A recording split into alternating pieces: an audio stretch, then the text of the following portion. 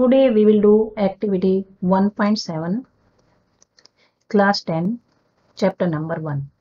In this activity, take a plastic mug, drill 2 holes at its base here and fit rubber stoppers in these holes. Rubber stoppers are fitted in these holes. Insert carbon electrodes in these rubber stoppers and carbon electrodes are inserted in these holes. Then connect these electrodes to 6-volt battery. 6-volt battery is connected. Fill the mug with water. This is water, such that electrodes are immersed. Add a few drops of dilute sulfuric acid to water. Note this, we have to add a few drops of dilute sulfuric acid to water. Take 2 test tubes with water. These are 2 test tubes filled with water and invert them over the 2 electrodes. 2 test tubes are inverted on these carbon electrodes. Switch on the current. When we switch on the current, what we observe? First observation. We observe formation of bubbles at both the electrodes. Is volume of the gas collected the same in both the test tubes? Once the test tubes are filled with respective gases, remove them carefully. Test these gases one by one by bringing a burning candle close to mouth of these test tubes. What happens in each case? So, first observation we have to take this, and second this, and third this. We have to test these gases. Which gas is present in each test tube for this? First observation. Second observation, volume of gas collected the same in both the test tube. We observe gas on one electrode was more than that of other electrode. Volume of gas was double than that of volume of other gas.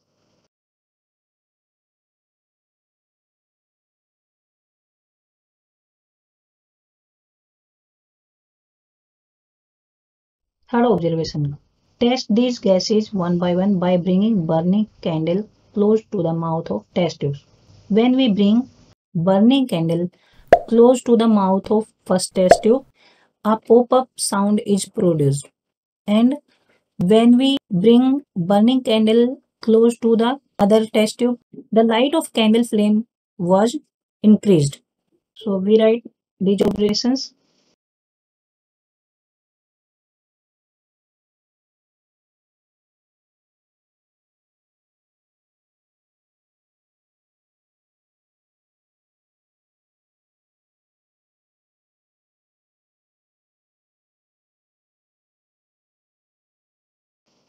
First observation was that bubbles of gas evolved at both the electrodes.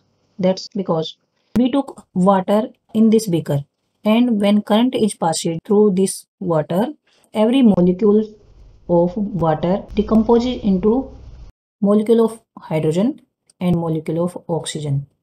Second observation was that gas on one electrode was more than that of other electrode. Volume of one gas was double than that of other. That's why, because in this reaction, we see that when water is decomposed into hydrogen and oxygen, we see here 2 molecules of hydrogen are formed and only 1 molecule of oxygen is formed. So, we see that volume of one gas is double than that of other.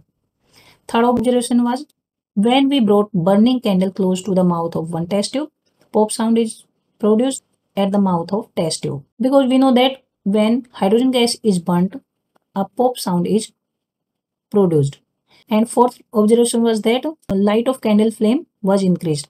That's why, because oxygen helps in burning, light and volume of candle flame was increased. That's fourth observation. And what we say about which gas is on which electrode. Here this is anode and this is cathode. We know that H2O molecule decomposes into H ion plus OH ion. H ion is positive in nature, so this decomposes on cathode. So hydrogen gas evolved on cathode on this electrode, and here oxygen. This is negative, so this is evolved at anode. So we see here the volume of hydrogen is double than that of volume of oxygen, and we can see difference on both of electrodes.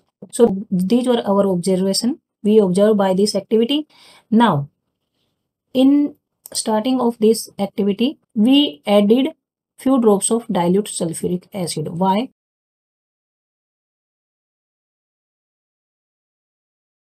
Why few drops of sulfuric acid was added to water? Because we know that pure water cannot pass electric current through it. An addition of acid like sulfuric acid makes it an electrolyte.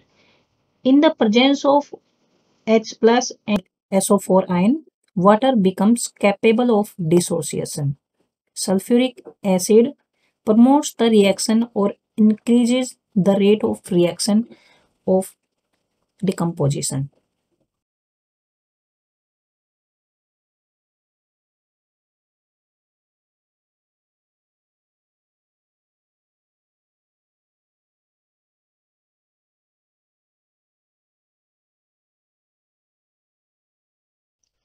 We know that pure water does not conduct electricity through it. So it is poor conductor of electricity.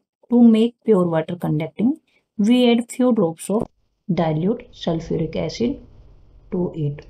And this reaction is an example of electrolytic decomposition reaction. Electrolytic means electricity, decomposition means breaking down into smaller products. Here one reactant water decomposes into hydrogen and oxygen with the help of electricity. So this is an example of electrolytic decomposition reaction. So these were observations of this activity. I hope you understood this activity very well. Thanks for watching.